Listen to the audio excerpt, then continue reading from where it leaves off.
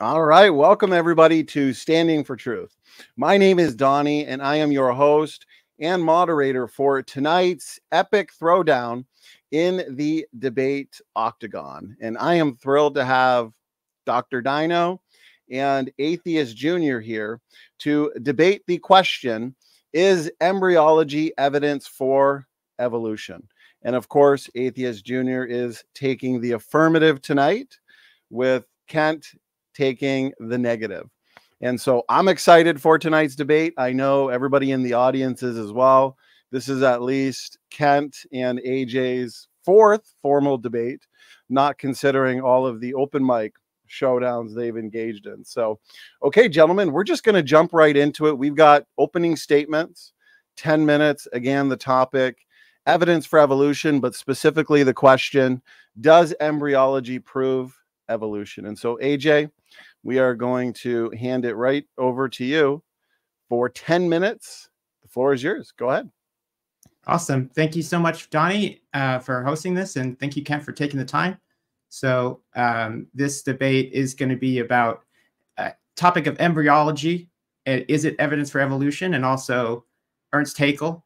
So just getting into a biography of Haeckel. He was German, and he had many titles, the most relevant being that he was a zoologist. He was a zoology professor. He was a naturalist, and he was a great artist.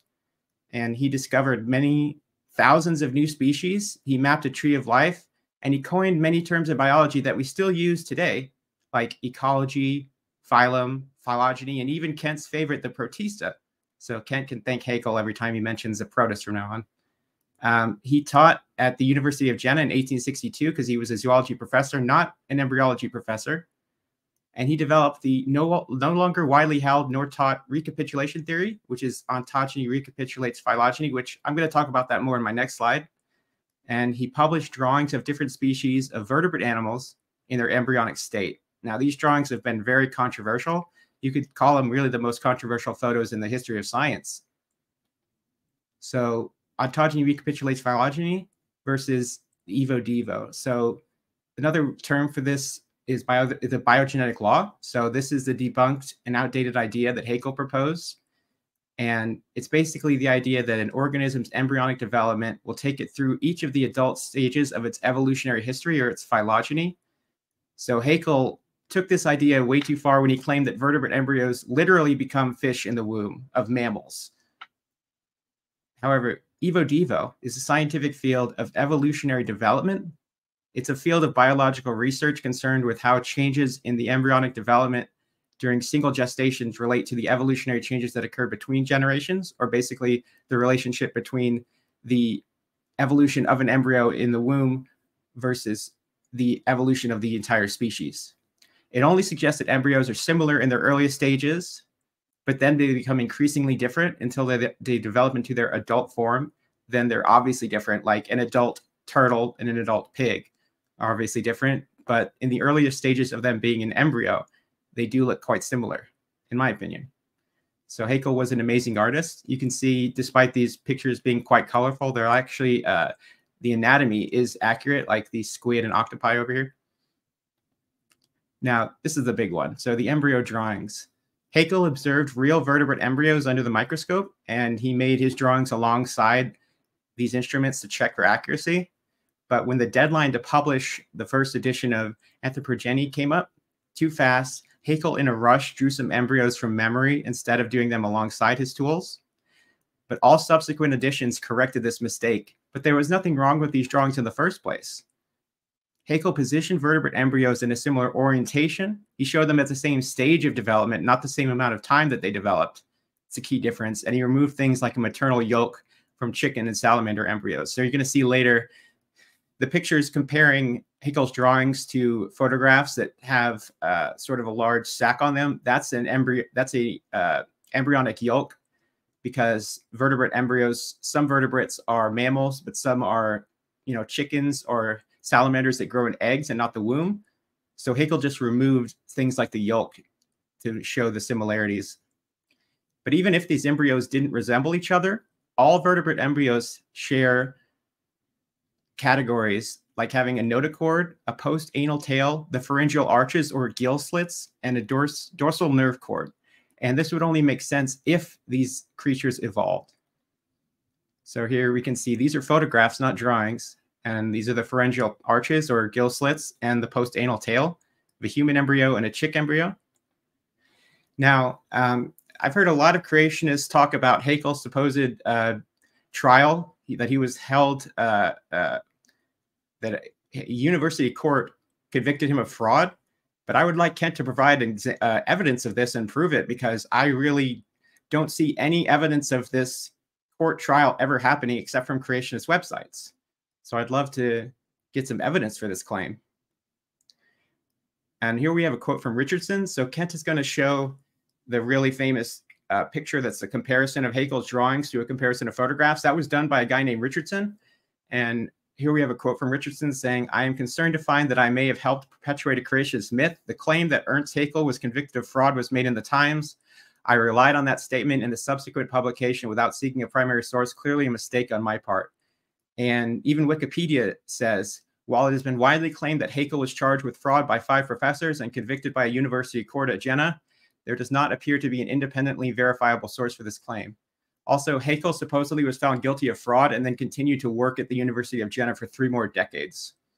And here we have a picture from one of Kent's videos, a screenshot of him showing a microphotograph of an embryo and showing the pharyngeal arches or gill slits, as they're called. And you can see where it's marked 1, 2, 3, 4. And I'm just going to skip this slide. Here we have a quote from Icons of Evolution saying that Darwin concluded that early embryos show us more or less completely the condition of the progenitor and the whole group in its adult state. In other words, similarities in early embryos not only demonstrate that they are descended from a common ancestor, but also reveal what that ancestor looked like. And says Darwin considered this by far the strongest single class of facts in favor of his theory. So Darwin was saying that embryology was the strongest class of facts, not the biogenetic law. That's something that Icons of Evolution says, which is a creationist book that Kent quoted. But I'm going to show the actual quote from Darwin's letter in a second. So this is an important one. Gill slits versus gills. So gill slits refers to the pharyngeal arches that every vertebrate species have as embryos. And this would only make sense unless they evolved. These are being structures that can become gills, does not make them gills like a fish has. The term gill slits is a misnomer. I think it's a lousy term and we shouldn't use it. But people like Kent take advantage of this fact to lie and say that textbooks are teaching your kids that human embryos literally have gills like a fish, but they don't. So he'll try to do this in this debate. And the structures are identical in human and fish embryos. So human and fish embryos in their early stages both have identical structures. They just turn into different structures in the adult form. In humans, they're part of the ear and throat. And in fish, they do become gills. So in humans, they develop into bones in the ear and glands in the throat. In fish, they develop into gills.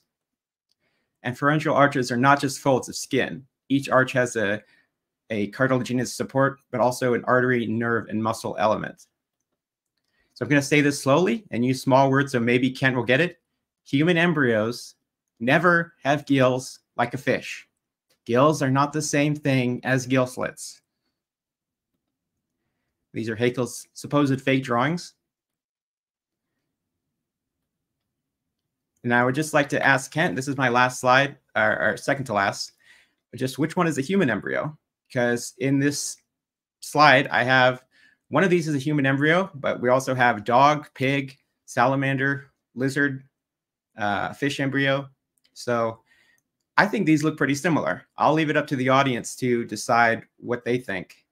And I just have a few more slides. Is a biogenetic law taught in textbooks? No, it's not. A recent survey of 36 textbooks dating from 1980 to the present and covering high school biology, college biology, and advanced college biology found that only 8 of these textbooks mentioned Haeckel or the biogenetic law, and 2 of these were creationist books of Pandas and People and Biology for Christian School from Bob Jones University Press. And of the 6 mainstream textbooks that mentioned Haeckel or the biogenetic law, 2 are advanced level college books. In the case where Haeckel is mentioned, the text doesn't reproduce Haeckel's mistakes. And data from, this is a quote from Richardson, again, who is the person who made the famous picture comparing the drawings to the photographs. Data from embryology are fully consistent with Darwinian evolution. Haeckel's famous drawings are creationist cause. Early versions show young embryos looking virtually identical to different vertebrate species. On a fundamental level, Haeckel was correct. And these are just some textbooks showing that modern textbooks do not use drawings. They use microphotographs. And Kent should know this because he's even shown a textbook showing microphotographs.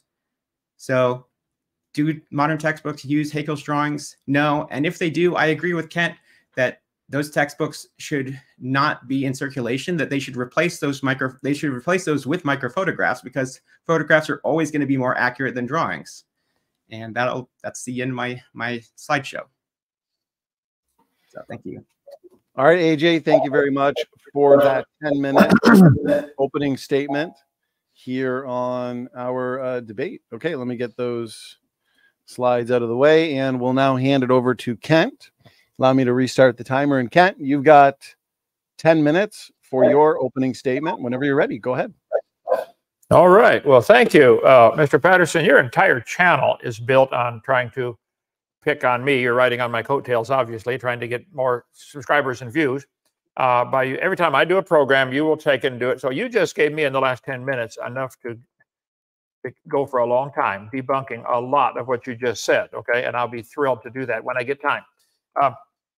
Haeckel had a lot of titles, okay?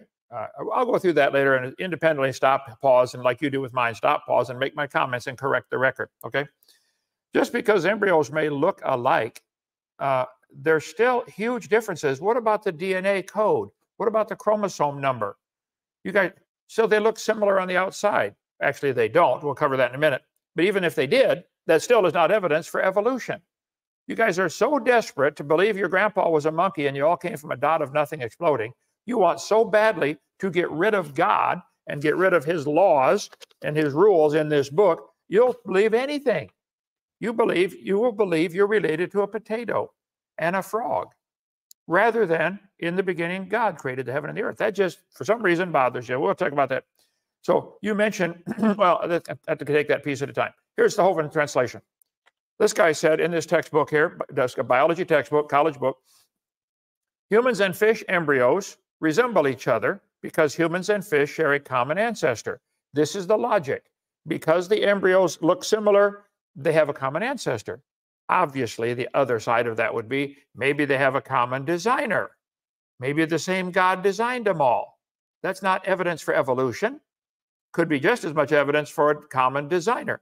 The embryo is unbelievably complex, way more complex than the space shuttle.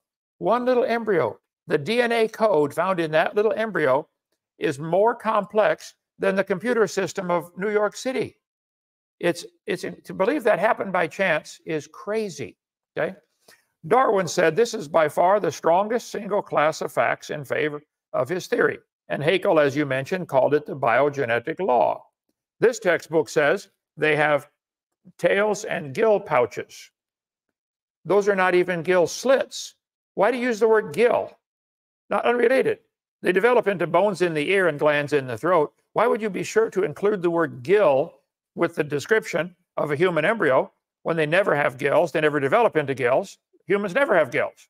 See, the evolution dumb religion says we started off like a fish, amphibian, reptile, mammal. Just memorize the word farm. F-A-R-M. We all became a fish.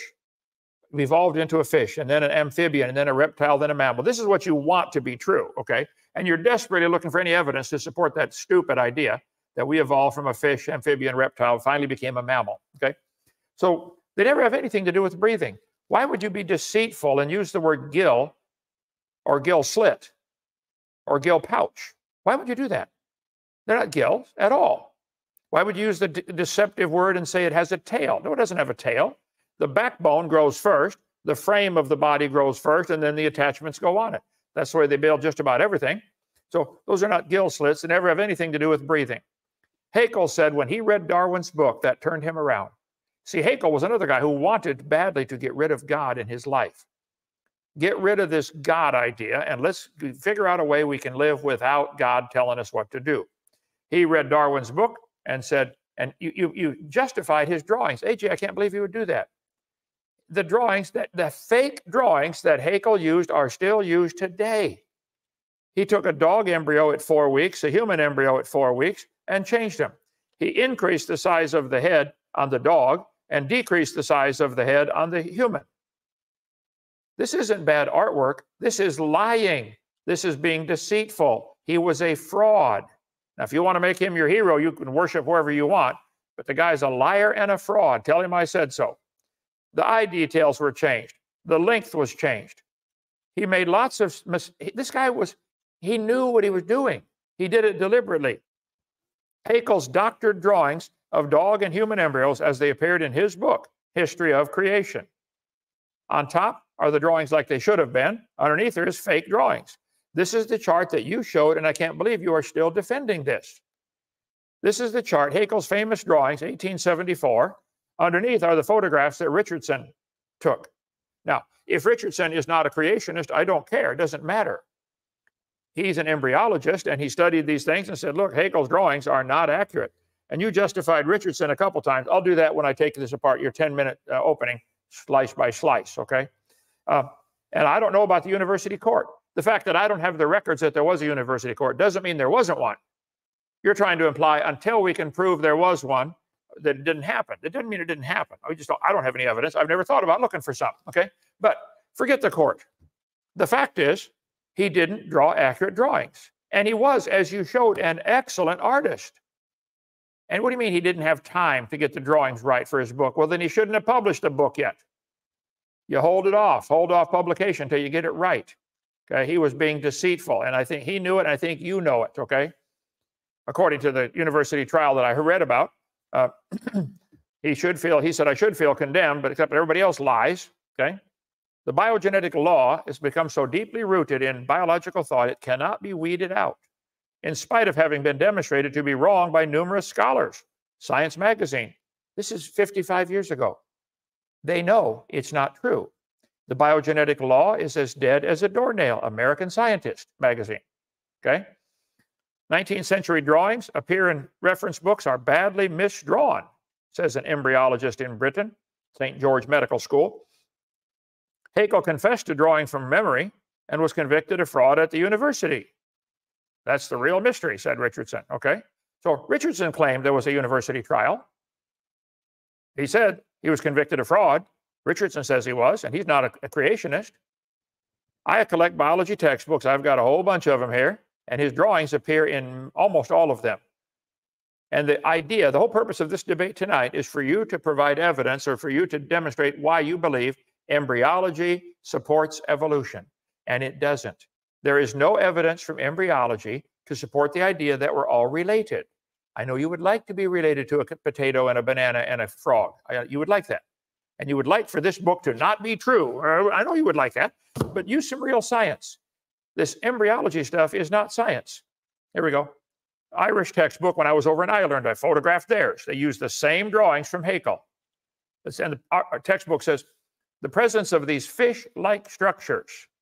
Why would a wrinkle of skin be a fish-like structure? Why would you refer to it as a gill pouch? Why don't you refer to it as a suit jacket pocket or a glove compartment on a car? It's a fold of skin.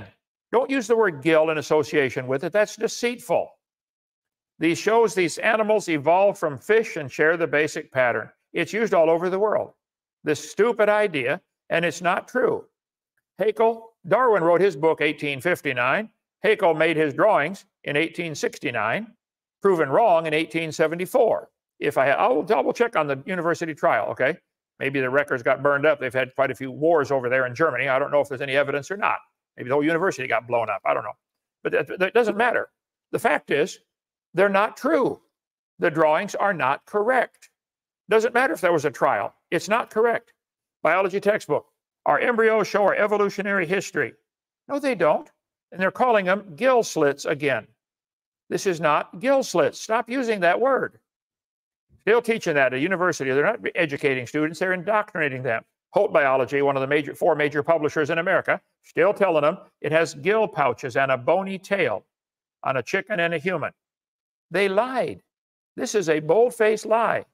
Glencoe Biology, another major publisher, showing the embryo at 4 weeks with a tail and gill slits. Why do you use the word gill?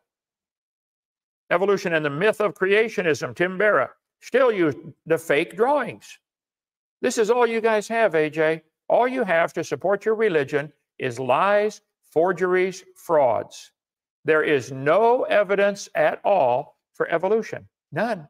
You guys have these family trees that you like very much, and I appreciate your zeal and your defense of your religion, and no question. But these family trees that they're showing are pure propaganda. This isn't science. To say that a frog and a sunflower have a common ancestor, that's not only not science, that's stupid. If you wish to believe that, you can believe whatever you want. But don't pollute science with a stupid religion like that. But they're still teaching this embryology stuff, okay? Here they go. Holt Science, another one of the four major publishers for public school textbooks, which I collect, got hundreds of them here, okay? Still showing. They didn't use the more modern photographs that Richardson took. This is 1998. They knew a long time before that the drawings were not accurate. They're still calling it gill slits. Stop. Pick a new name, but not gill pouch, not gill slits, and certainly not gills. 20 seconds. Okay. Haeckel's fake drawings downloaded today from librarytext.org. Yeah, they're still teaching it. Ken, I don't think we're seeing your slides. Oh, what happened? Okay, stay on the ball over there, brother. Okay. Okay, they're back. I downloaded this today. Still teaching, using Haeckel's fake drawings. Comparative embryology, the study of similarities and differences of embryos at different stages, different species. And this is valuable to compare organisms in the embryonic stage. This is all you guys have. I know you're desperately trying to cling to evidence of your theory. Sorry, it's dumb. Downloaded today. Embryonic development. If there are similarities in the way various animals develop, what does that prove? They're the same designer. Or maybe it's a practical way for them to develop. Is it logical to begin the assembly of a car, starting with the frame, and then add the motor and the body? Or should you put the body first and then the frame? How about a golf cart? Kent. Okay. All right, Kent, thank you very much for the 10-minute opening statement. Thanks to the both of you. Appreciate the visuals. Since we do have several points on the table within the greater topic of embryology, why don't we each, to be fair, I want to keep it as equally timed as possible.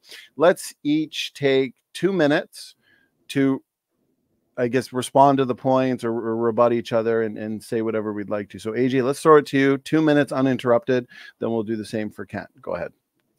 Okay, so this debate is about embryology, not my channel, so stay on topic. And you're asking why I would call them gills. I said that I think gill slits is a bad term. I don't like it because it's confusing. I agree with you that it's not a good term, but call it whatever you want. The pharyngeal arches are there on vertebrate embryos, on human embryos. So you can call the structure what you want, but you can't deny the fact that they're there because you've shown photographs of them in your slides. And the drawings are fake. I mean, again, even if the drawings are not good, it doesn't matter because we have microphotographs now. So we can throw the drawings out. I personally don't think that they are fake, but those are drawings from 150 years ago, and they don't affect modern embryology or modern science. They're just part of the history of science. And as for telling Haeckel he's a fraud, I'm not sure how I could do that because he's been dead for over 100 years. And unless you can prove that there was a trial, it doesn't mean there was one. Yeah, that's how that works. You have to provide evidence. If you make a claim and you've said over and over again that he was convicted of fraud, you need to provide evidence of that. So either prove it or stop saying it. And he shouldn't have published his book if he was rushed. I agree with you. That was a mistake that Haeckel made, you know? He was a human. He's only human. He made mistakes. But I don't think that means that he was a fraud. And the biogenetic law being dead, it is dead. That's why it's not taught in modern textbooks. Show me a textbook that teaches the biogenetic law. As for Richardson claiming there was a trial, yeah, he claimed that. And then he rescinded his claim saying that he contributed to a creationist hoax. So he said it, and then he said, oops, I was wrong. As for evidence from embryology for evolution, I think now I'm going to say that this is likely that it's evidence of evolution, but the fact that all vertebrate embryos share those structures, the post-anal tail, the pharyngeal arches, the dorsal nerve cord. I think that's evidence that they evolved from a common ancestor. And you can say that's evidence of a common designer, but I haven't seen any evidence from you that it is a common designer, because you seem to just say, when somebody claims that this is evidence for common ancestry, you just seem to say, no, I think it's evidence for common designer, but you don't provide your evidence of your own. As for me believing that the Bible would not be true, I don't think you can read minds, Kent, so I'm not sure that you know what I believe or don't believe. And for Darwin saying that he needs evidence 2 years after he published On the Origin of Species, he predicted when he published it that they would find a bird fossil with fused wing fingers, and 2 years later they did, which was Archaeopteryx. So there was evidence only 2 years after. And I'm not sure why Haeckel would have waited 9 years to create evidence if Darwin needed evidence so badly. Why wait a decade to fake the drawings then? Okay, AJ, appreciate it. That was 3 minutes. So thank you for that. Kent, we'll throw it back to you. You have 3 minutes to respond. Go ahead. The floor is yours. Well, I'm excited to hear Mr. Patterson say that if you make a claim, you have to prove it or stop using it. You are making the claim that all life forms are related. You believe you are related to a mosquito and to a whale, and because you believe you have a common ancestor with these things. You made the claim, prove it. Show me. Show me any animal ever producing offspring other than their kind. Cows produce cows, dogs produce dogs, whales produce whales. There are no exceptions, none. So you're making a claim that all these things are related, and no evolutionist has ever proven such a thing. You're desperately seeking for some kind of evidence, like the similarity of the gills. This is insane. They are still using it. I'm glad you asked. Show me a textbook that still uses it today. There are hundreds of them. I'll put together a whole presentation just for you. They're still using. Here we go. This one, Evidence of Evolution, downloaded today. Embryonic development. Embryos of various species show similar structure till a certain period of gestation. For example, the embryos of humans, pigs, reptiles, and birds show similar embryonic development.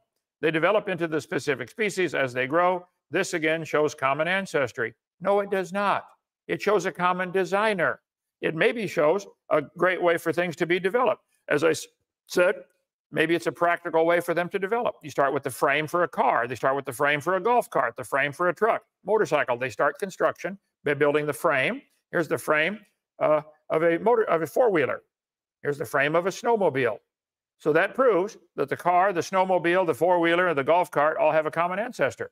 This is your logic. It's a practical way to start building any complex thing like a human body by starting with the backbone first and then developing the organs onto that. That would be logical to do that. I think you'll find when they build a building, they build the frame first, and you don't hang the lights before you have the roof on and the building up. You got to build the floor, build the walls. There's a sequence. I've built many houses.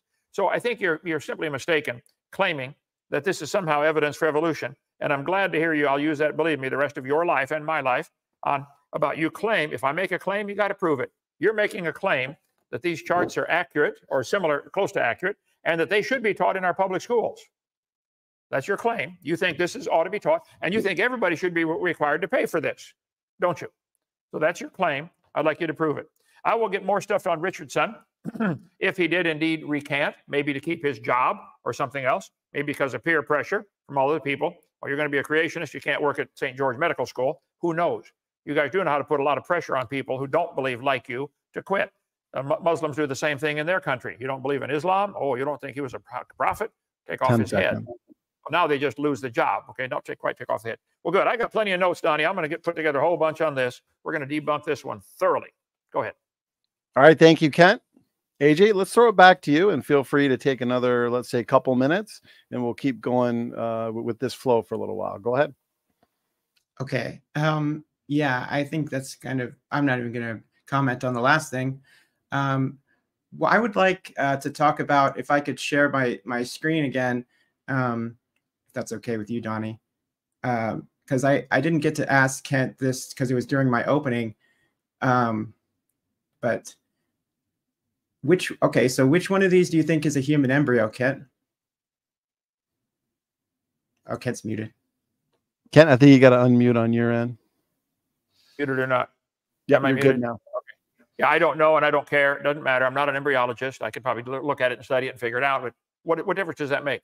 If I cannot identify which one is a human, does that prove evolution? Does that prove that prove your point of embryology?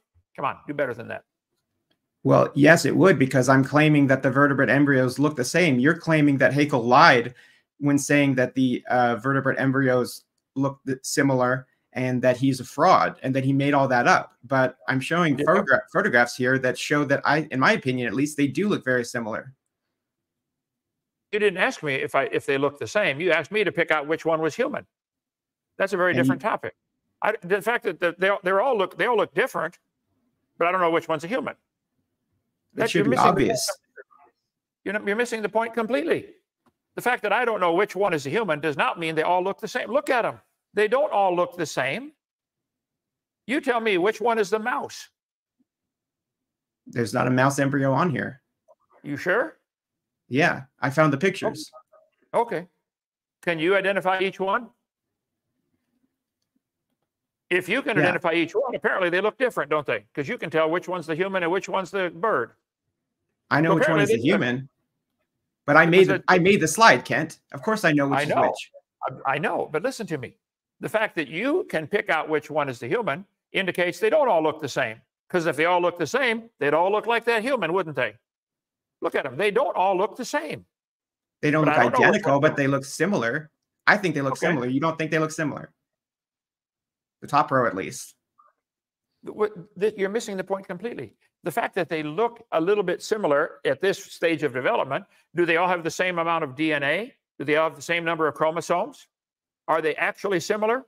You're just going by looks? Come on. I mean, that's important.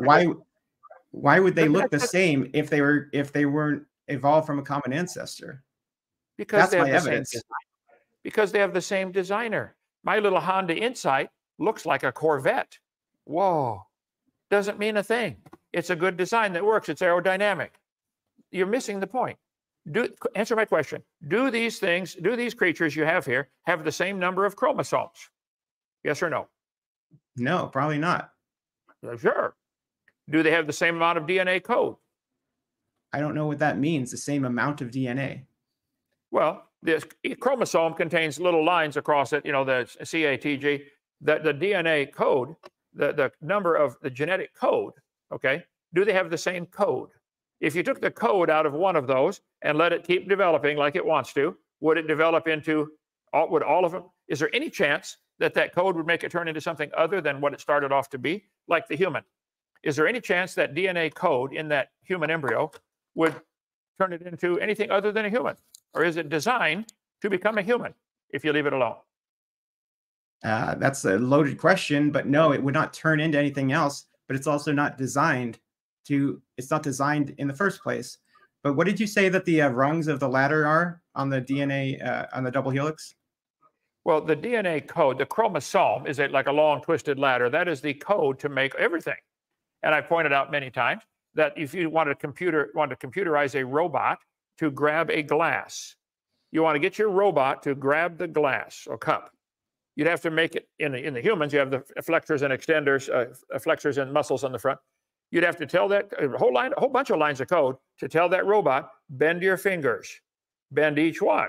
Okay, there's probably thousands of lines of code required to get your robot to pick up a cup. Just to reach down and pick up a cup, there's probably thousands, maybe even tens of thousands of lines of code to make the robot pick up the cup.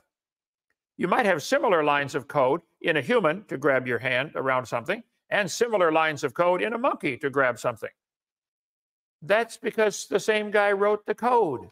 This is not evidence that nobody wrote the code. I don't know how you can't see it. There are similarities when you build a vehicle and you want to start with the frame first. That's logical. They got the same for the car, the golf cart, the truck, the motorcycle. That's logical. And I would bet we could look at these frames carefully and find out some of them used bolts and nuts, some of them used rivets, some of them used welded joints. Look at that. Look at the similarity. Some are welded, some are, you're missing it. The fact that there are similarities between these embryos and even between these animals. When they're full grown, there's still some similarities. They all breathe air. They all use up oxygen, give off CO2. It's a design feature. Why are you running from the designer, AJ? I'm not. So if the similarities prove a common designer, then what do the differences show? Ingenuity. General Motors can take the same concept and take an assembly line and build trucks or cars or anything they want. It's a concept. It's a construction project. It's a sequence of events. You build the frame first and then add the details to it. It shows ingenious design. We've seen people build cars today. You already know that people design cars because we've seen people build them today. We've never seen the Christian God design the universe or design a human or an animal. So therefore it didn't happen? Is that your logic? Therefore, we have better evidence for cars being designed than we do for humans, but you're comparing them like we have the exact same amount of evidence, but we don't. Well, I'd say a human is trillions of times more complex than any car ever built, okay? Trillion, maybe quadrillions or quintillions, okay? But the fact that we see similarities in the construction sequence, I think is good indication. We know somebody had to think it out. You know, if we're going to build a car, we really should start with the frame and then put the tires on. I think it'd be good to have the frame and the body before you put the windows in, okay? That's a good logical sequence of events. I think God in his infinite wisdom designed all the animals to develop along a certain series of events. And you look at the similarity of that event sequence and claim there's no God, there's no designer that did it. I don't know how you can't see this. I'm baffled. But I think the evidence is overwhelming. Somebody designed all the embryos and somebody designed them to do what they do. And they slowly turn into whatever they're destined to be. The chicken embryo turns into a chicken. And that one chicken embryo is capable of turning into a chicken that's capable of making more chickens. Great-great-great-great-great-great-grandpa chicken had the DNA code that is making copies off of copies off of copies off of copies. It's marvelous how it works. I don't have a problem praising God for designing the amazing DNA code and the body structure of all the plants and animals. I just praise God. Thank you, God. You don't have to give up good for you. So are you going to stop saying that Haeckel was found guilty of fraud since there's no evidence for this trial? That's what was fraud, was that your claim of a trial. That's fake, not the drawings. No, you don't know that it isn't true. You're claiming there is no evidence. That's a line you always go to. Okay, there is no evidence for anything on this chart. No evidence for these lines connecting a whale and a sunflower. There's no evidence for that. There's lots of evidence against it. All the evidence shows whales always make baby whales. So why would we all have to pay to teach the kids that the whale and the sunflower have a common ancestor?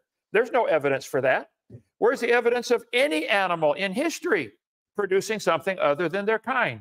People didn't answer my question, though. Are you going to stop saying that there was a trial because there wasn't one? So are you going to stop saying that? No, I believe there was one. I will do some research. But you have no evidence.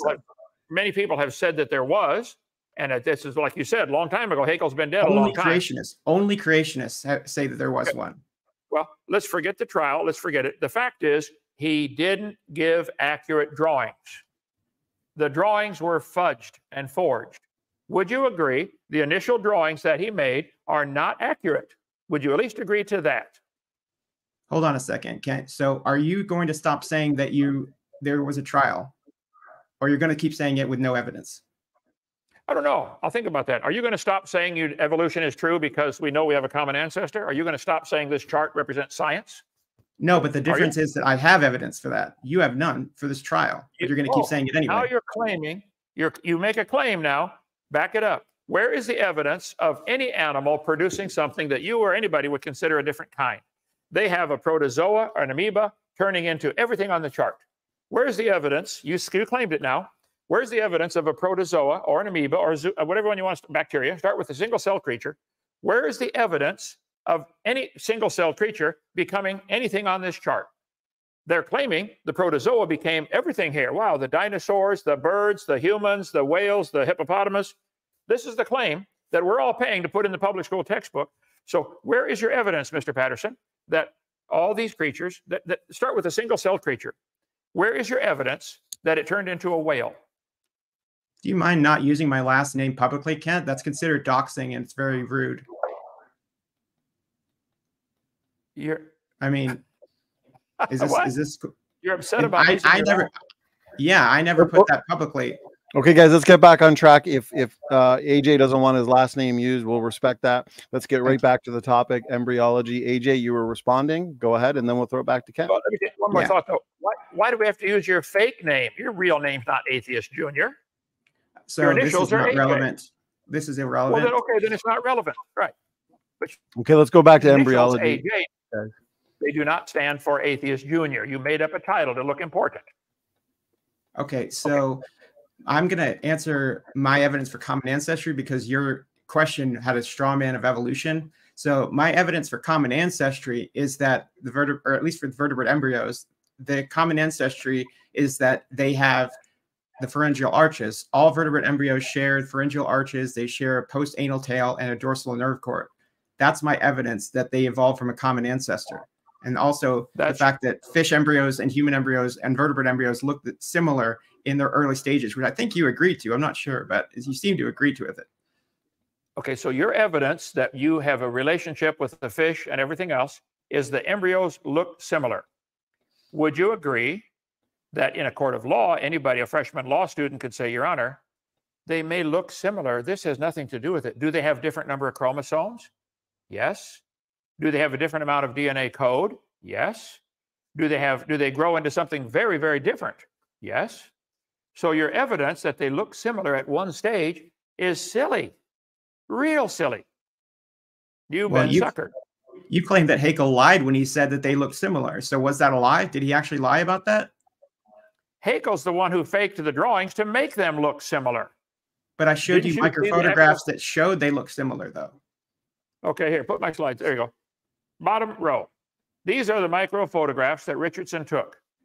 They don't look similar. Look at them. They don't look similar. We're talking something this big, okay? This big. I would say a cube of salt and a grain of sand might look similar, but they're not. This is such weak evidence to make all of us pay that this chart represents science. This chart represents nothing but a religious worldview. Nothing else. So looking at columns 3 and 5, you're telling me that those don't look similar? Or just column 3, the turtle? Those two embryos don't look similar. Why are you so desperate on them looking similar at a certain stage? Could you answer my question? It's the way they develop. They started off as a sperm and an egg, all of them did. And from the very moment the sperm and the egg, before the sperm and egg even touched each other, there were different numbers of chromosomes in there. They were different before they ever came together. They have a totally different DNA code. I would say the computer, a thumb drive to produce one computer program might look similar to a thumb drive to produce a totally different program. You might say a video game that you enjoy playing. This comes on a thumb drive. You stick it in. Wow, it plays Zelda or whatever. That thumb drive might look similar to another thumb drive. Well, that proves they're the same. No. How can you not see this? Are you saying? Do all thumb drives look similar? No. They don't? No, but it's irrelevant because thumb drives can't have a relationship. They can't be related to each other. They're not biological organisms. They're inert. Here we go. I don't even know what's on them. Look at this. Oh, this one's black and this one's blue, but they're similar. Now look at this now. They fold, both of them fold out. Both of them have a USB port, two square holes on both sides. Aha, look at that. And a little ring at the top. That proves these are both identical. I don't even know what's on them. Doesn't matter. They're both the same. These both have the same information on them. The information contained in the DNA code of these embryos is different. The information on these thumb drives may be probably totally different. I don't care. It doesn't matter. The point is, the fact that they look similar is meaningless, real meaningless. It's really not. So do you agree that that human embryos have the pharyngeal arches? I won't call them gill slits because I think that's a bad term, but do you agree that the pharyngeal arches are there on a human embryo? What do you mean by pharyngeal arches? Do you mean that little folds of skin? I got the same thing in my elbow when I bend my arm. I can't breathe through it. I bet you do. If you bend your arm, and do you have folds of skin right there where your arm bends up? Everybody does. Can you breathe through them? Could you ever breathe through them in the past? It's a fold of skin. Why are you calling it a pharyngeal arch? Do human embryos have them? I think they have folds of skin because they're bent over. They're growing inside a little bitty egg that is trying to stretch and grow. Of course, they're bent over in it. I bet when you bend over, you still got folds of skin here. I bet when you bend over, you got folds of skin in your belly. Everybody does. What does this? This doesn't mean anything. They're not just folds of skin. They have arteries, nerve supports, and muscles in them, and cartilaginous support. So The do folds the of human skin- embryos have them?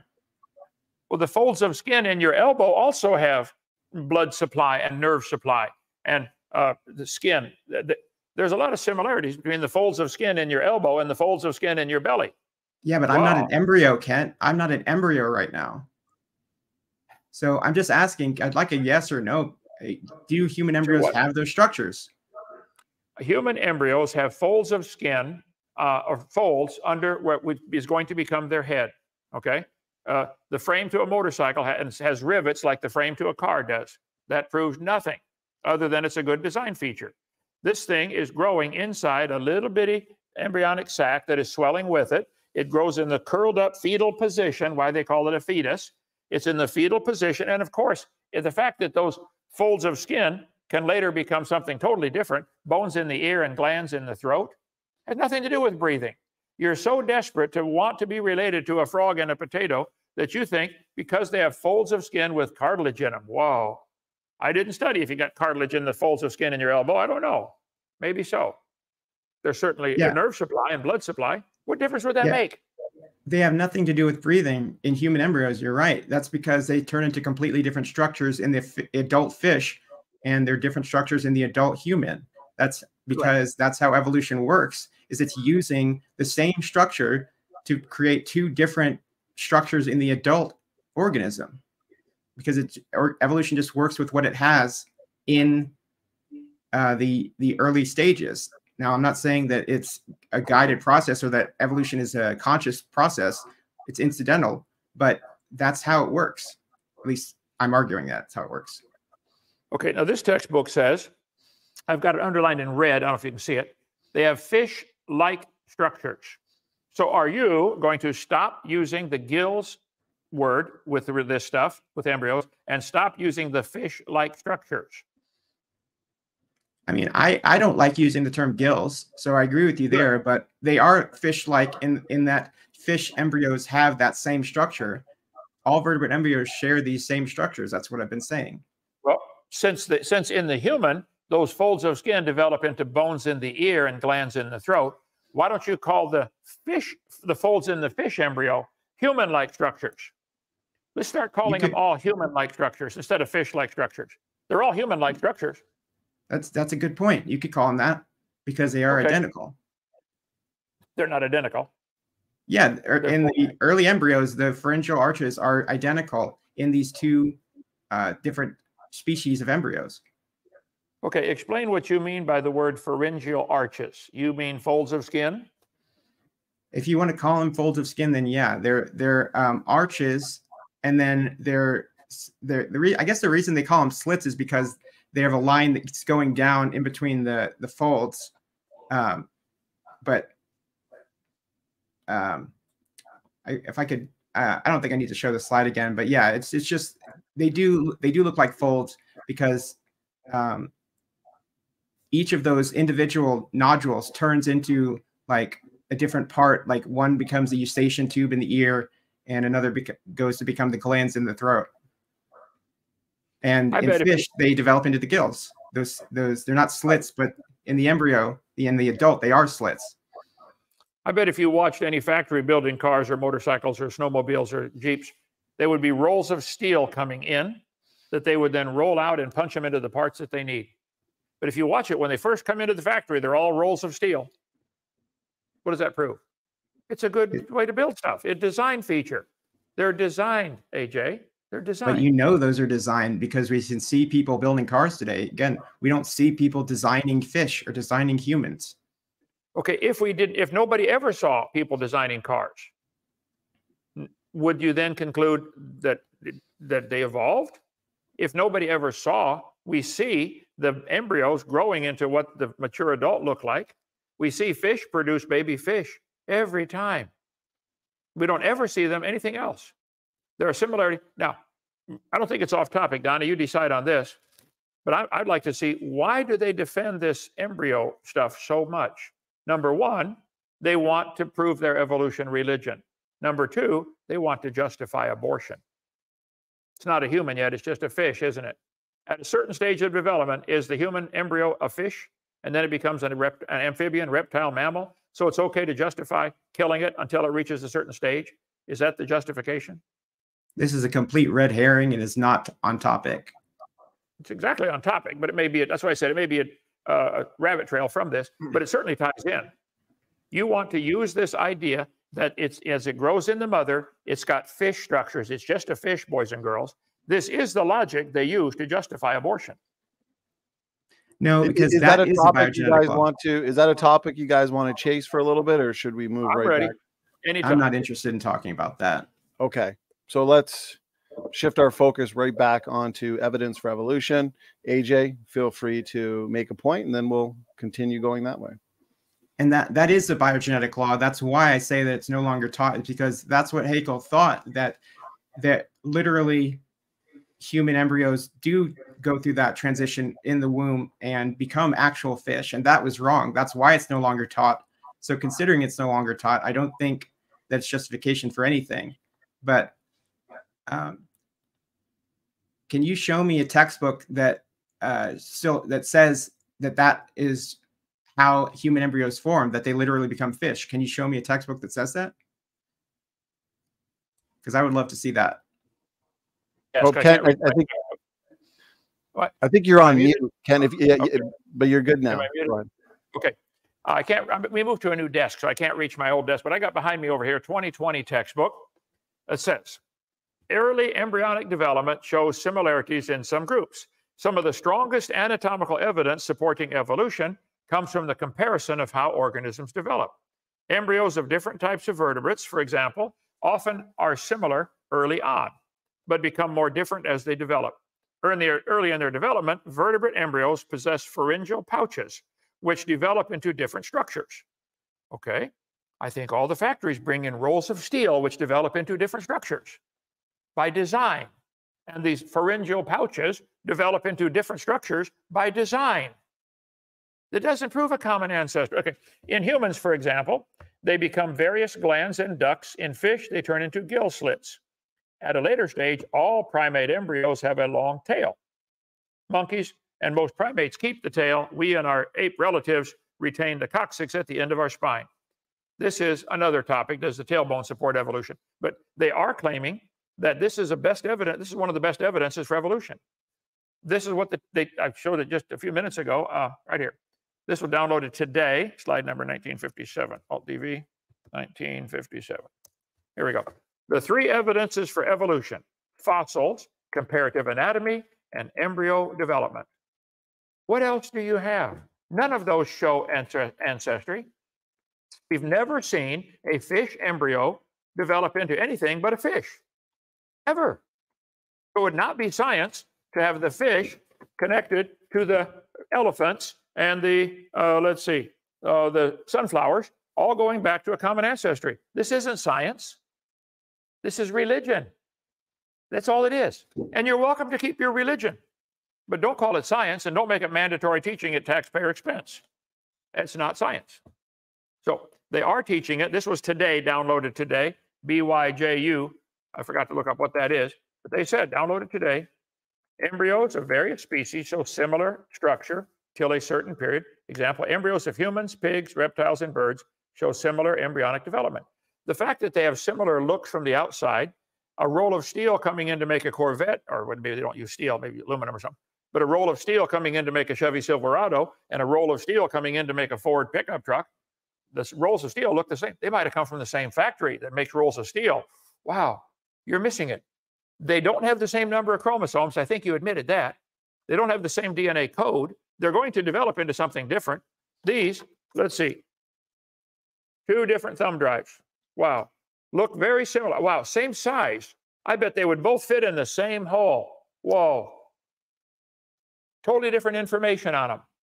Totally different information in those embryos. Totally different. There is no evidence for evolution from embryology. That was the topic of the debate. I win. No, I don't think you win that easily, Kent. So are you going to still, why is it that one of your slides, you say that textbooks say that human embryos have actual gills like a fish, but they don't? You saying that the textbooks say that, but you wrote that on the slide that says they have gills like a fish. All they ever talk about is gill slits, which I agree with you is a misnomer. But again, how can we how can I help you get, how can I get those out of the textbooks, Ken? Because I'd like to join your fight to get these out of the textbooks. I think this is actually a good thing that creationists have done, arguing that these drawings shouldn't be in textbooks, but for a different reason. I agree that they should be taken out and replaced with microphotographs. Do you agree with that? They should use actual. Now it's no problem in today's modern society.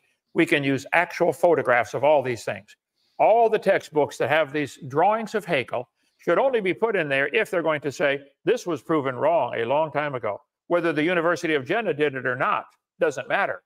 It's not true. Okay, you could prove it wrong. Get an embryo of each one and look at it yourself. You don't need the University of Jena to decide that. But let me see. Do they still have it? Here we go. Nope. Fake drawings. Let's see. The presence of fish-like structures in embryos. Well, they didn't use the word gill, but they're calling it a fish-like structure. Would you agree that that ought to be removed? Let's say all of them have human-like structures. Yeah, you could change it to that if you want. But again, I think they're identical structures. You seem to disagree with that, even though you agree with me that the vertebrates have those. Do you agree that all vertebrate embryos have a post-anal tail? It's not a tail. It's the frame being, the backbone is laid down first, and then everything goes on. It never is a tail. It is in adult monkeys. Oh, in a monkey, they grow, they have a tail. Right. Humans never. I want to get into a new topic now. Tail. This textbook, biology textbook, 2002, shows it has the word gill slits for all four of them. Wow. The fish, reptile, bird, and human, gill slits. That ought to be taken out, okay? A university textbook. Holt biology shows a gill pouch. Gill pouch. That ought to be taken out, okay? I think it's the first slide that you show where it says gills like a fish.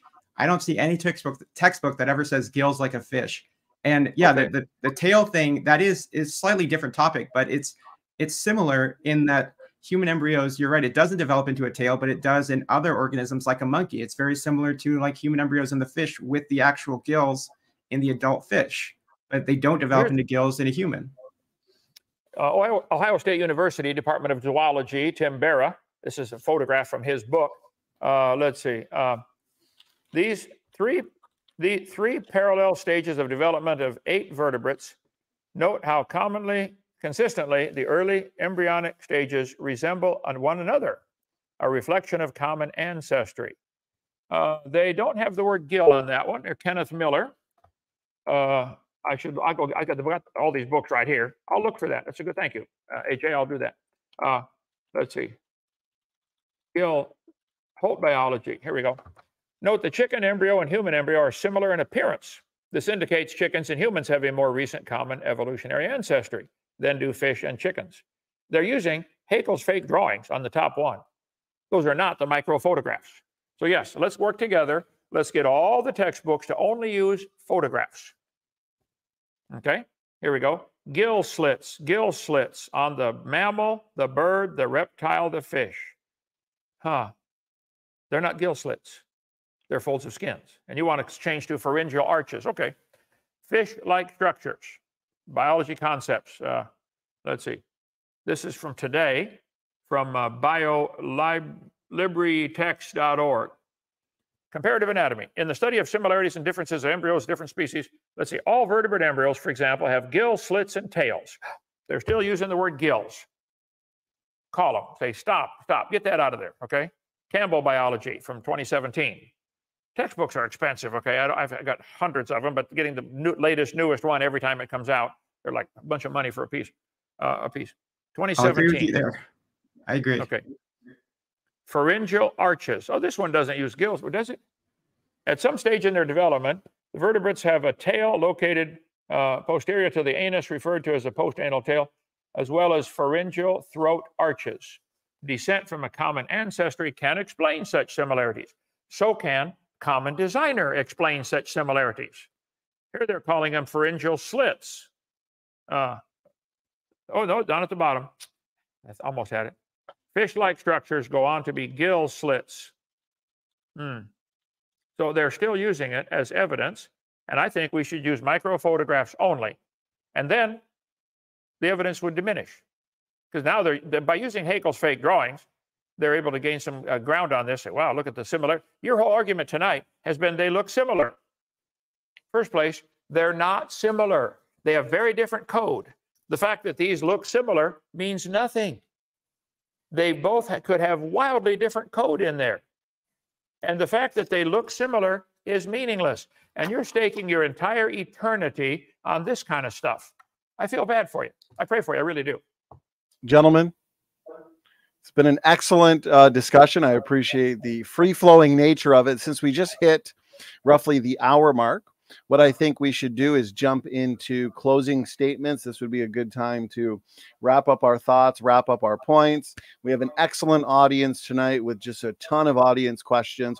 I really enjoy the audience Q&A portion, and so this will give us plenty of time to engage and interact with the audience and their comments. And so, AJ, since you kicked us off with your opening statement now about an hour ago, let's give you the first closing statement. Let's say roughly 3 minutes each. AJ, go ahead. Floor is yours.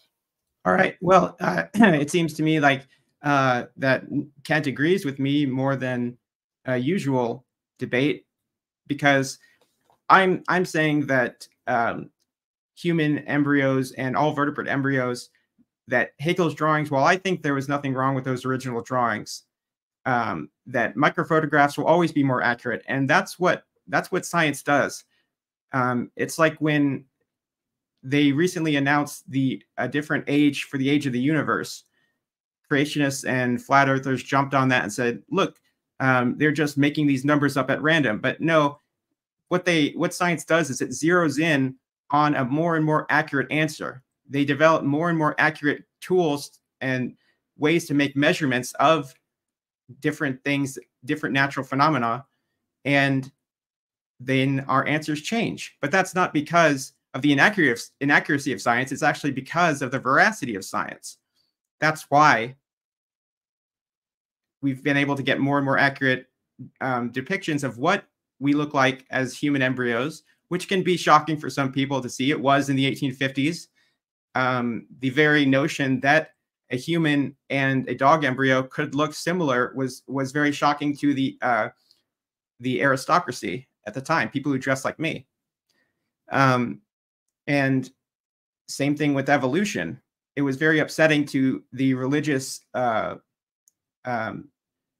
high class of scientists and people there didn't want to accept evolution, and they didn't want to accept the idea that all humans, all races of people came from the same, were the same species. So in science, we zero in on a more and more accurate answer.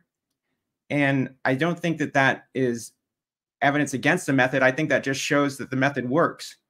So it seems like me and Kent fundamentally agree on our position. It's just that he seems to think that, for different reasons than I do, that these drawings were fake. I don't think the drawings were fake. I don't think that Haeckel was found guilty of fraud. But you're going to see in Kent's next video he does about this, he's going to keep saying that Haeckel was found guilty of fraud and that the University of Jena did a trial.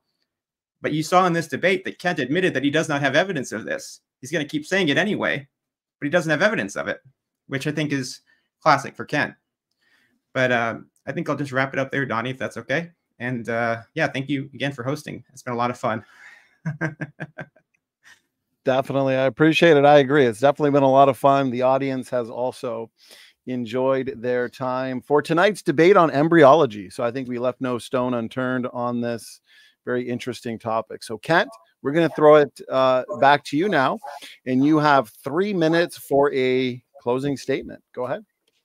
Well, thank you. I think you said recently they changed the age of the Earth. Actually, they doubled it, if I recall, from seeing the article, from 13 billion to 26 billion, because they need more time for their frog to turn into a prince. And you said, I'm going to keep using it in my next video, but there's no evidence. I bet you're going to keep using in all your videos that there's evidence for evolution when there is none. You're going to keep using the idea that we have a common ancestry with a frog and a banana and a sunflower. You're going to keep using that, even though there's no evidence anywhere in the world of a protozoa producing a non-baby protozoa. There's no evidence for that. But you're going to continue to support the idea that this kind of stuff should be taught to everybody at taxpayer expense. So yeah, I think we're going to see who the real hypocrite is here real soon. Watch, next video. But I got the 2020 textbook, the most recent one I have from, let's see, Raven, Johnson, Mason, Losos, and Duncan. I tried to find quickly, I've got the thumbnail here, I couldn't get it in time, but I'll get more. They're still using the idea of the embryo having gill slits. It isn't true. And the chromosome number is vastly different on these things. I should look that up. How many chromosomes, what's the number of chromosomes in the fish, amphibian, reptile, all the ones that they use as supposedly in Haeckel's drawings. Even in Haeckel's drawings. I don't think they knew at his time about chromosomes and how complex they were. But here, let me get his drawings right here. Haeckel used, let's see, he used a fish, a salamander, a turtle, a rabbit, a chicken, a human, a duck, a pig, whatever he used there. I'll look it up. And I'm going to flash over the top of each of these. Vastly different DNA code. Vastly different. They're not evidence for evolution. So the purpose of the debate tonight was for you to demonstrate that embryology supports evolution. You didn't. I win. Thank you, Donny. All right. Thank you very much, Kent, for that concluding statement. Gentlemen, again, I appreciate a good, clean, fun, and engaging debate. So good job to the both of you. To the audience, appreciate all the feedback. We've had a lively live chat tonight with quite a few questions. Good mixture of questions as well for the both of you. So let's get right into these. We'll go and start right at the beginning. And so, okay, we got a question here for Kent, one of your biggest fans, creationist crybaby's got a question for you. Kent, snakes have vestigial pelvic bones and some have claws. This corroborates the account in Genesis where snakes once had legs. Why don't whale pelvic bones follow this same pattern? Go ahead. Well, thank you, Crybaby, for the question. Whales do not have a vestigial pelvis, and neither do snakes, okay? Snakes, apparently, the Bible says snakes had to crawl on their belly, which means they were not doing that before.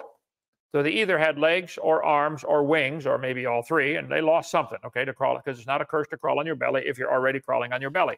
I think we could agree with that. They're claiming that the whale has a vestigial pelvis or the snake has a vestigial pelvis. This is simply poor science. It's not science at all. It's a lie. Whales have a vestigial pelvis. No, they don't.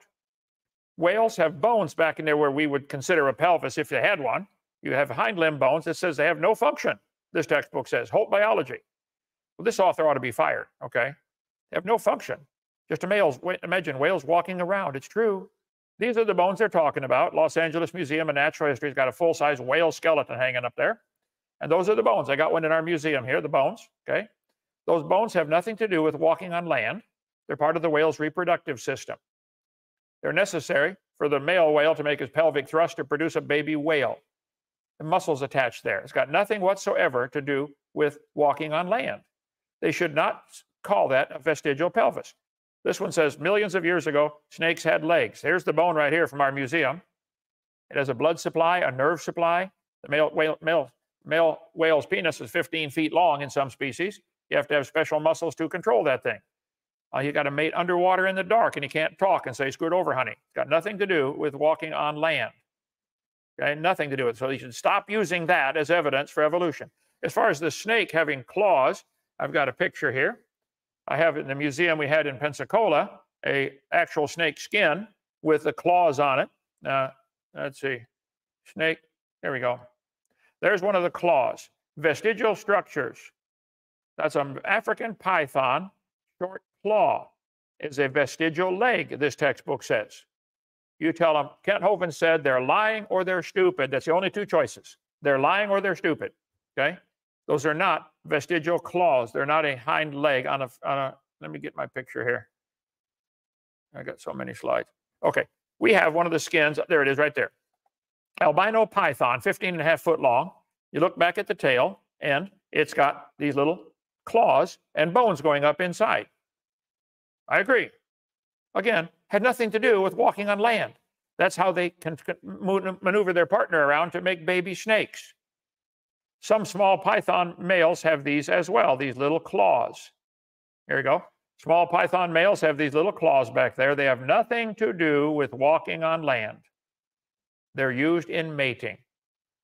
So they're not evidence for evolution. They not evidence the snake lost anything.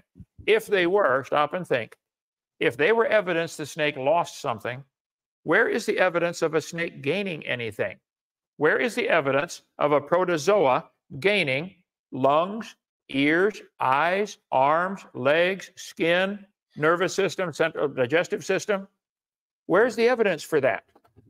If they were losing legs, that's the opposite of what you guys need for your religion. The exact opposite.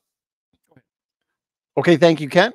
AJ, the floor is yours. If there's anything you'd like to respond to or add, go ahead. Oh, AJ, I think you might be on mute. Let me see if it's on my end. Yeah, you're good now. Go ahead. So I'll just say that I don't think the whale pelvic bones follow this pattern because I don't think the account in Genesis is literal history that actually happened. I think that snakes once had legs. I think that is true. But if you look at, there are some salamander species that don't have legs. And when you get into that whole group of animals, it becomes kind of confusing about which is which. So to me, I think that seems like it could be good evidence that maybe they're closely related. But that's just because they look similar. We know that doesn't actually mean anything. So I'm done. All right. Thank you, AJ. Kent, question was for you. You get a quick final word if you'd like it. Well, he said something interesting I think you need to focus in on. He said this group of animals. It is man who is deciding to put animals into groups. It's people who decide to put in their shop, to put the hammers in one section and the screwdrivers in another section. The tools don't care where you put them, okay? The animals do not care how we classify them. We've decided the salamanders need to go in this certain category. The snakes go in this category. And if it doesn't meet these criteria, it goes in a different category. The animals they're not confused at all. You turn all the animals in the world loose all together. The snakes will find the other snakes to mate with. They won't even think about mating with the elephant. Don't even think about it. Up on our North 40, we have cows, we have zebus, we have donkeys, we have chickens, we have sheep. They know what their kind is. It's man putting these into groups, and that is where part of the problem comes in. We decided, oh, that's a new species. They don't care how we classify them. Go ahead. Can I say something really quick? Go ahead. So you said that animals don't care what we call them, but I've had a dog before, and he gets excited when I call him a good boy, and he gets sad when I call him a bad boy. So just saying. That's proof you and your dog are related. It could be. All right, guys. Appreciate the banter. Here we go. Now we got one for you, AJ. Robin Webster. $5 super chat. Appreciate it. Atheist Junior. Is it analogous to compare biological organisms to factory-produced items? Is it possible to determine who created either? I don't think that it is a good analogy. I think it's not a good analogy because we can see factories producing things today. We know how they were constructed. We know the history of the Industrial Revolution. And we know about human history before we had factories that could mass produce things and before the invention of the assembly line and all of that. And we've seen how it's changed our society. But we don't have the same observation of creation of biological organisms. Now, so we can determine who created a factory item because sometimes you can see written in, like if you have something that's molded from plastic, sometimes they'll write in the item or on the item what factory it came from, or if there's documentation included, you can see where it was created and what company made it. But I don't think we have a similar sort of record for biological organisms. So I think it's a bad analogy because with analogies, you have to have two different things, but there has to be some one-to-one things that you can match between them. Otherwise, the analogy falls apart. And I think that's what's happening here. Thank you, AJ. Kent, floor is yours. Go ahead. Boy, am I glad to hear him say that. We can see factories produce things. We don't have the same observation of biological organisms. AJ, every farmer in the world has observations of cows producing cows and dogs producing dogs and chickens producing chickens. That we have tons, trillions of examples of observation of biological organisms always producing after their kind. My Bible says 26 times in the first 7 chapters, that's what's going to happen. It was predicted. As soon as they were created, God said they're going to produce after their kind. That's a prediction. Wow. And that's all that's ever happened. Cows make baby cows, sheep make baby sheep. There are no exceptions, none. So yeah, we have plenty of observation. And I think the factory illustration is producing a car is primitive compared to producing an organism of anything alive. Really primitive. So I'm sorry, you're dead wrong about that. Thank you, Kent. AJ, you get the last word. Question was for you. Go ahead. Well, the difference in what I was saying is that I'm talking about the creation of something out of nothing, creation ex nihilo. And I think, or creating something where it did not exist before. So we can see something like the invention of nylon where it didn't exist before, but we don't see a creation event for new animals. I could argue that we can see speciation in the creation of, or the evolution of new species, but not the creation by an agent that has a mind, I guess would be my addendum to that argument. Okay, thank you, AJ, for that last word. Super chat from James W. Appreciate the support, and it's a question for you, Kent. A dog, wolf, and coyote look similar, therefore the same kind. Horse and zebra, same kind, right? If embryos look similar, does that mean they're the same kind? Go ahead, Kent. Well, the horse, the dog, the wolf, the coyote can all interbreed. There are coy wolves that are wolf and coyote have bred and produced offspring. The Bible says if they can bring forth, they're the same kind. Those embryos that he showed, the fish, amphibian, reptile, mammal, they cannot bring forth. The fish cannot mate with the human. Can't do it. It wouldn't work for multiple reasons, okay? So I'm sorry, the fact that they look similar means nothing. We don't classify dogs, wolves, and coyotes in the same category because they look similar. We classify them in the same category because they can reproduce. That was the biblical qualification. Can they make a baby that is also fertile? That's typically the definition of species. Can they make offspring that are, in addition, they are fertile? We get to the fringe of the kind, like the Chihuahua and the Great Dane. Maybe they can't produce anymore with each other, probably for mechanical reasons, okay? But they're still the same. They're still in the dog. Man has decided this is the dog kind, and there are 339 breeds of dogs, most of which would not survive on their own in the woods, okay? They're human developed that. Same with the cows. 450 breeds of cows, most of which would not survive in the wild. If you turn all the cows in the world loose, probably 90% of them would die off because they can't make it. Farmers got to bring them their food or they die. The rest of them, the wild ones, know how to find their food. So I think the fact that they look similar, horse and zebra can be crossbred, okay? A zorse, they make it, I think they call it. Depends which one is the male, which one's the female. But they're not the same kind because they look similar. They're the same kind because they can reproduce. Okay, thank you, Kent. AJ, floor is yours if you wanted to add anything. Yeah. So, excuse me. I think this question is a good question because I think Kent's his diagram of the horse, the dog, wolf, coyote, and the banana is meant to be asked like a 4-year-old, and they're probably going to answer based on how the animals look. They don't know if the dog, wolf, and coyote can interbreed. I wouldn't think. So I think the question makes a lot of sense, and I think things looking similar does matter. If you've ever heard the phrase, if it looks like a duck, talks like a duck, and quacks like a duck, then it's probably a duck. Well, you can apply that here as well. Kent, you get the last word. Go ahead. Well, if there's a slogan to back it up, that makes it true. I mean, if it looks like a duck and quacks like a duck, that proves something to somebody. So I think we would agree that the DNA code of the dog, the wolf, the coyote are similar enough they can interbreed. Let's see, what did he say? The horse and the zebra. Horse and dogs cannot interbreed. And man is so excited about putting his classification system on these animals. Just turn them loose. They know what they look like. They will find a partner. Okay? We don't need to help them at all. They'll find it. So the fact that the embryos the fact that they look similar is a great question. If, James, you really believe this is true, why can't those embryos that look similar ever interbreed at any stage of their life? If you take those embryos and let them develop into adults, none of them can interbreed ever. Huh. I guess they were different from the start, weren't they? Thank you, Kent. Okay, we got one for you now, AJ. Patty Smith, $10 super chat. Appreciate the support. And the question for you, AJ, is this.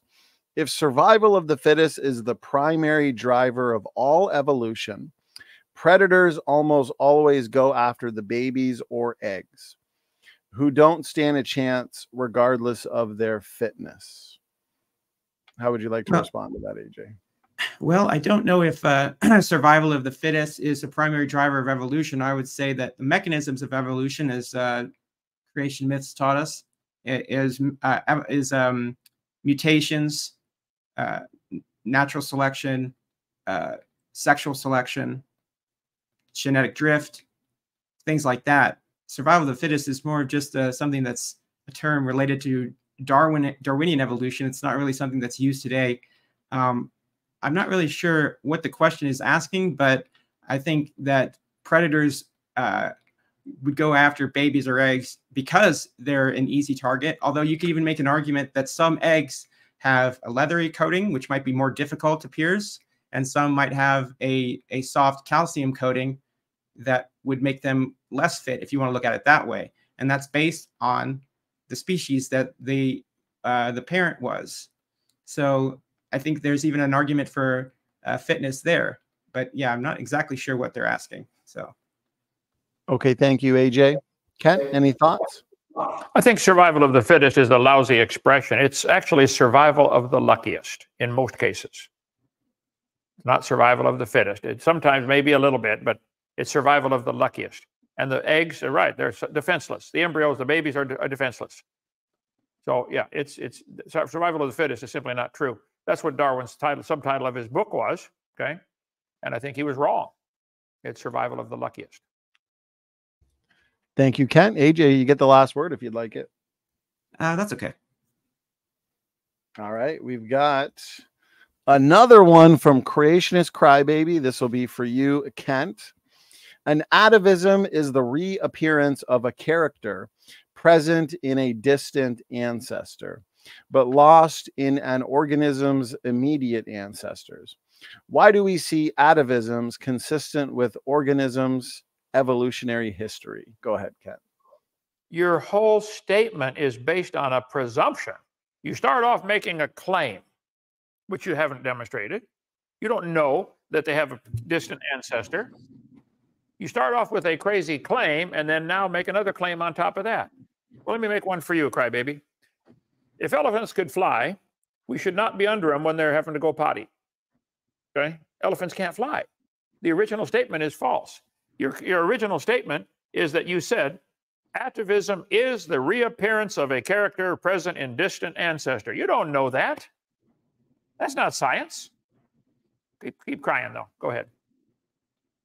Thank you, Kent. AJ, anything you'd like to add? Just what I've been arguing during this debate, which is that early embryos of various species display ancestral features like the tail on human embryos. Okay, thank you, AJ. Kent, any final words on that one? Well, the features they have, like the tail, is part of the backbone. It never is a tail. It's a part of the backbone. The tail bone is not vestigial, that's for sure. It's 9 muscles attached to it. It's got a nerve supply, blood supply, cartilage in between. It's very effective for posture, for mating, for all sorts of things. You need your tailbone. I've said hundreds of times, if anybody thinks the tailbone is vestigial and you don't need it, I will pay to have yours removed. I'll remove it myself. Come on over. I got my Swiss Army knife, just sharpened it yesterday. We'll take it right out. I know right where it's at. All right, thank you, Kent. Creationist Crybaby, appreciate the question. All right, next question's for you, AJ. We got 2 people with the same question, Kevin here and C4C Apologetics. Their question for you is, what would convince you of God, is what Kevin asked. And C4C is specific in terms of creationism. What are your thoughts, AJ? A handwritten letter addressed to me from God. All right, there we go. Kent, any thoughts? Nothing will convince him. Okay. The Bible says in Romans chapter 1, when people get to a certain stage of rejecting God, God gives them up. You read Romans chapter 1, he gives them up, he gives them up, he gives them over. I pray that's not the case with AJ, but I suspect it is. He wouldn't, if God himself wrote a letter, he wouldn't believe it. He wants to believe in evolution badly. He wants to be an animal. AJ, go ahead. You get a final word if you'd like it. Well, I would argue that animals have been shown to show empathy, like elephants who have graveyards, and monkeys, chimpanzees who mourn the deaths of their relatives. And I think that, or dogs, I think it's obvious that dogs can show emotion. So I think maybe humans being animals might not be such a bad thing after all. Okay, next question for you, AJ. Subtle moments of absurdity. So he's wondering, even if your argument about embryos is 100% true, doesn't it still require a leap of faith to say that it means there is no creator? I like that username. And I guess you could say yes, but I don't know if that's really what I was arguing here, because what I'm arguing is just that I think that it shows that evolution is more likely, that common ancestry is more likely than the alternative. Because you can still, there are a lot of people who are Christians who are theistic evolutionists and think that God guided the process of evolution. I think that argument only gets you to a deistic God or a non-specific God.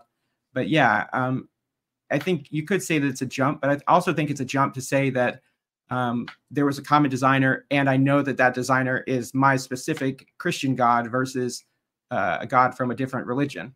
I think that's also a leap. So.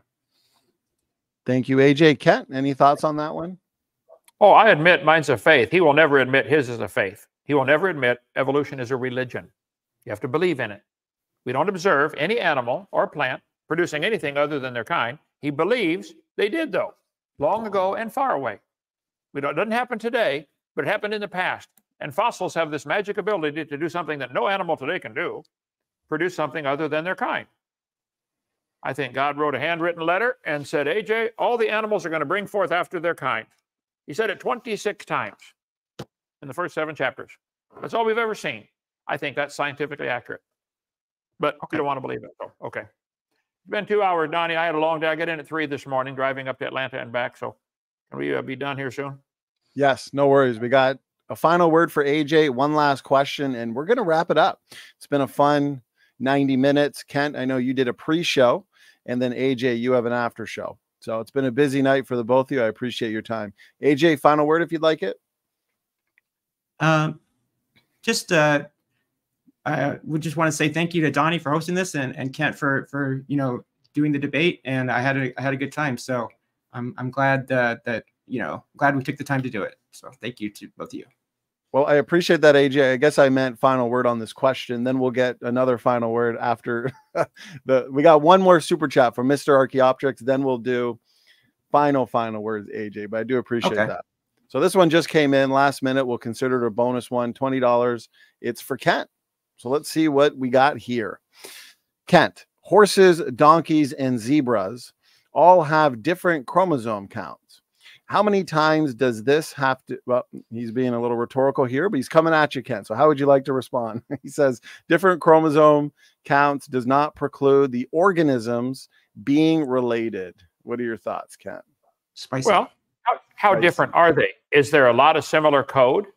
There are probably billions of identical lines of code between these. There may be some different chromosome numbers, and maybe the fact that they can still reproduce is an amazing design feature. They've had airplanes with 3 wheels come in and land where 1 wheel was flat, and they were able to land on 2. Whoa, amazing design feature. The pilot has to be trained to land it with 1 wheel out, or 1 landing gear won't come down.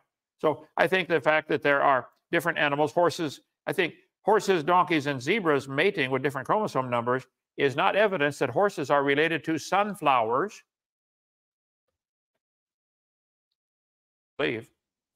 Thank you, Kat. Any thoughts, AJ?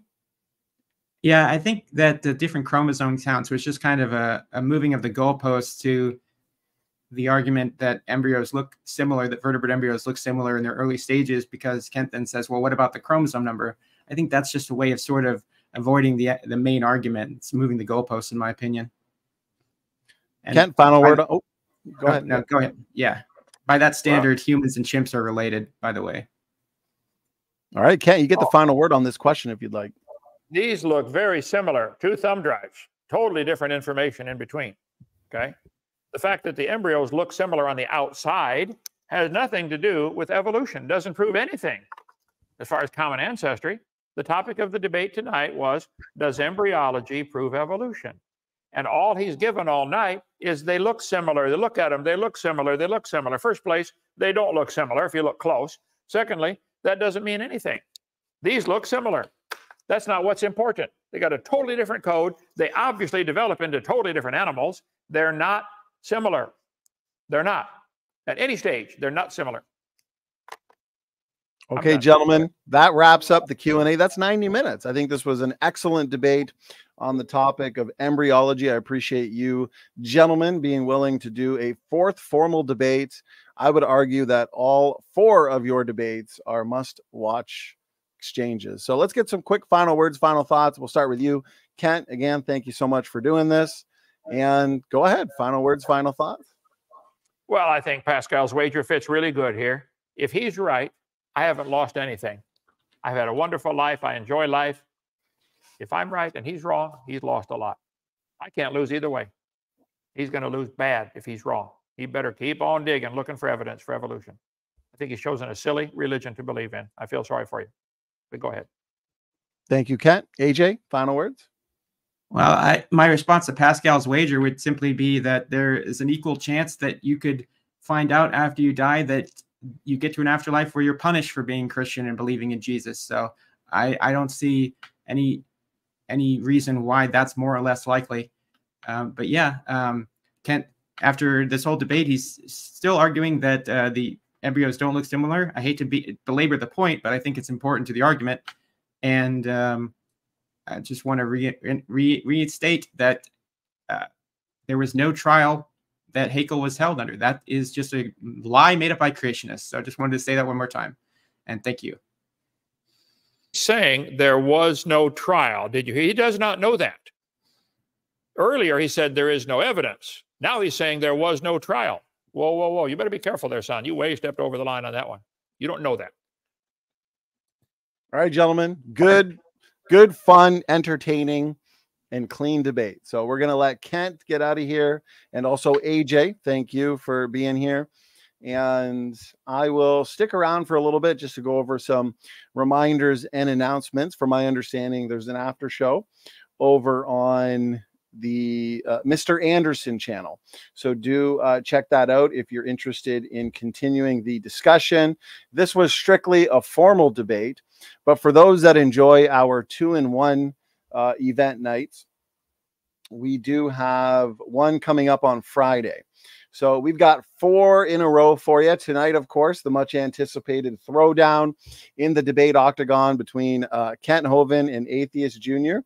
I enjoyed it. I'm glad it went well, and I'm glad we got a good 4th formal debate out of these 2 best friends. So, okay, so we had tonight. Tomorrow we'll be back for a debate on full preterism. Lots of hype for this one, lots of excitement. I see people all over Facebook, YouTube, social media talking about this one. We've got 2 powerhouses in the world of debates, Dr. Don Preston, Chris Date. They are going to be debating specifically the topic of the resurrection of the dead. And I am excited for this one. This one starts at 7 EST, and it is definitely going to be a debate that you don't want to miss. So that'll be tomorrow. Then on Friday, we do have another debate between, well, this one with Kent and Doc. And so this should be fun. Does the geologic column exist? Great question. And Doc and Kent are going to duke it out on this question in the debate octagon. This will be a 2-in-1 event. And so how we have this debate structured is the first hour will be Kent and Doc. They're going to engage the topic, specifically the geologic column. Then we're going to have an hour open mic where people can join to debate specifically the geologic column. We want to keep it on topic. And then at the 2-hour mark, when Kent leaves, we're going to open it up for another couple hours, probably, of probably in terms of that's roughly how long we'll go, of just general open mic, creation, evolution, ancestry, so on and so forth. So that should be fun. That'll be on Friday. Again, 2-in-1 event. Make sure you're here for this one. It's a continuation in our open mic challenge that we've been hosting and putting on. Speaking of open mic challenges, we got an exciting one for everybody this Tuesday.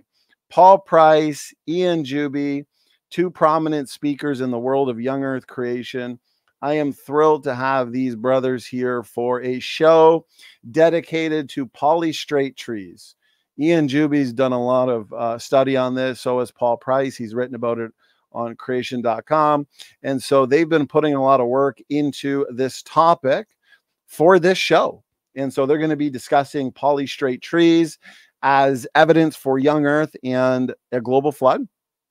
And the challenge is out there to the evolutionary community to join and engage both Paul and Ian on the topic of polystrate trees.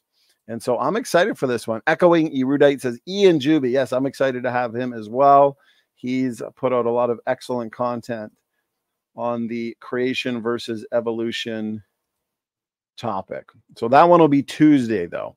We'll be wrapping up this week specifically with, so we're giving you a good diversity of topics, guys. We're giving you a little bit on creation. We don't want to be a one or two trick pony. We at Standing For Truth Ministries want to give you a little bit of everything.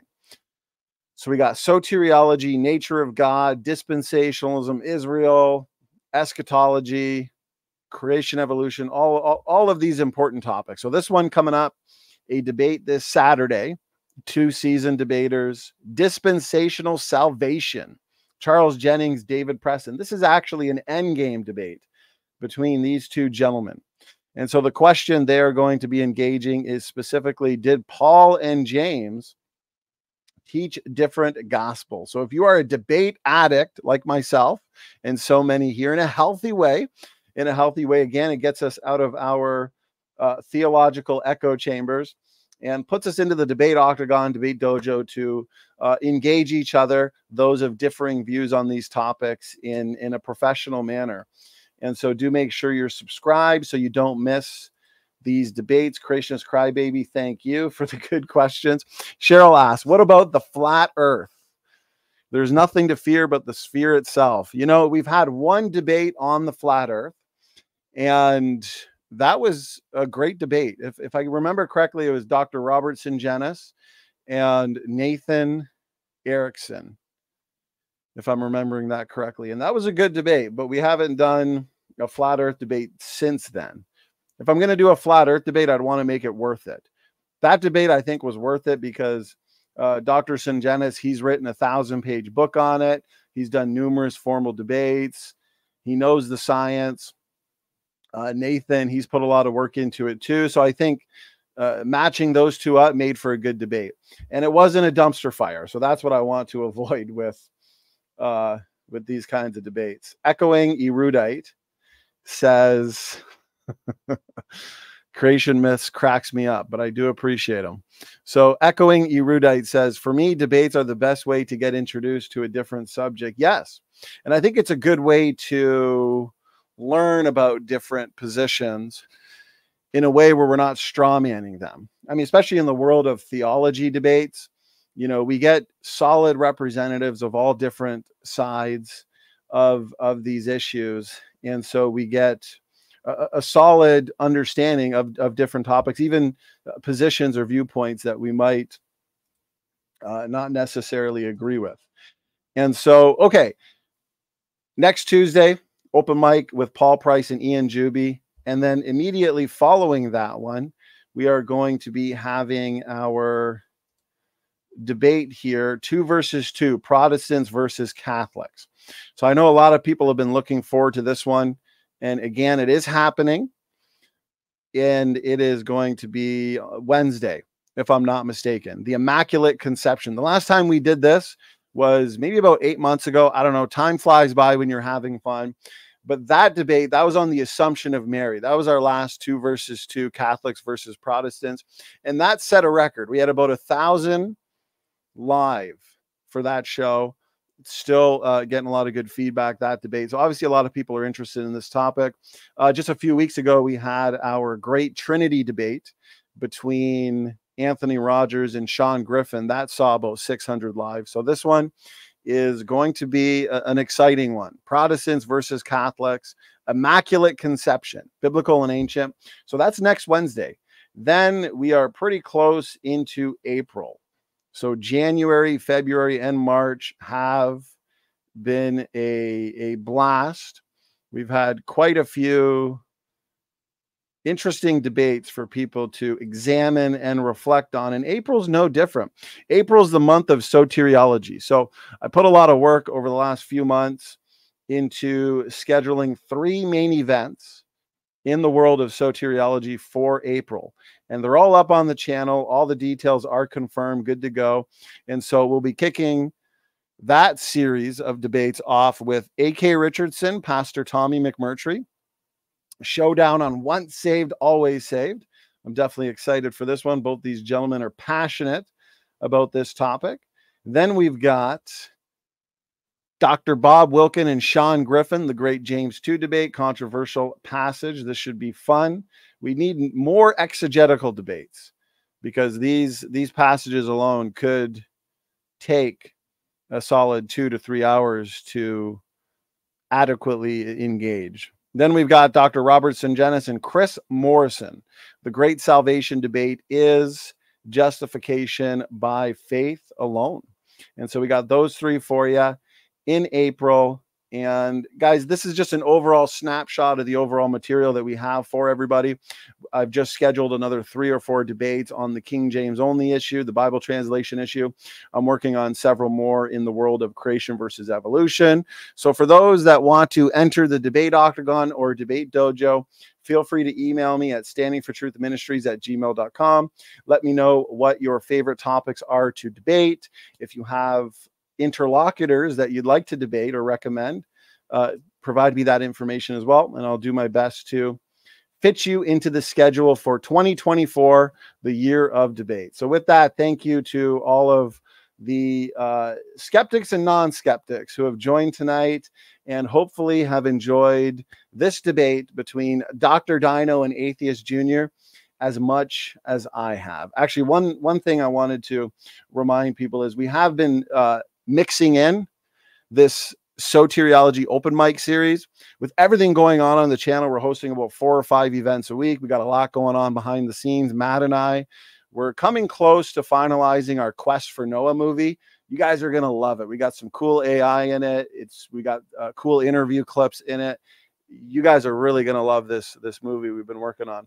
We're probably going to release that for May, because although we're well into it, into the process, we want to leave no stone unturned, make sure it's perfect for you. So we're doing a lot behind the scenes, but I've been, when I can, implementing these soteriology open mics. So far we've done 2, engaging Bible Flock Box, but allowing people to join for impromptu discussion and debate. So we just did one last night, actually.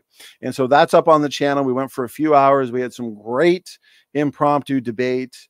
Baptists and Seventh-day Adventists going at it on the topic of soteriology. I thought it was a lot of fun. So if you haven't yet seen that one, again, it is up on the channel. Do make sure to check it out from last night.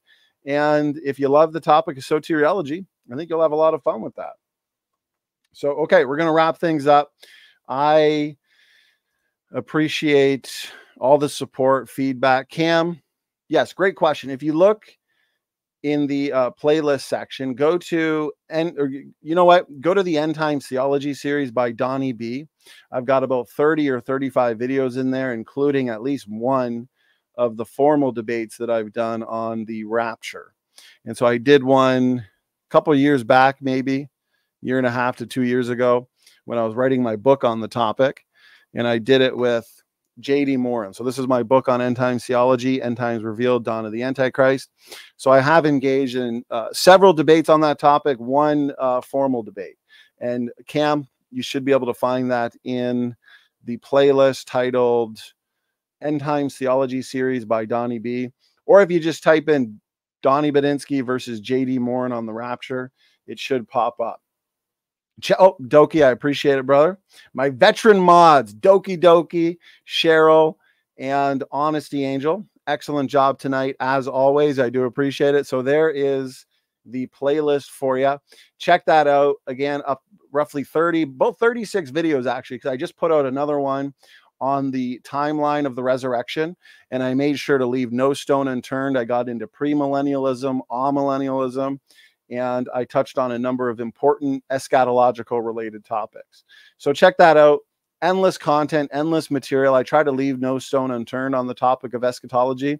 So if that is a topic that you're most interested in, utilize the material in that playlist.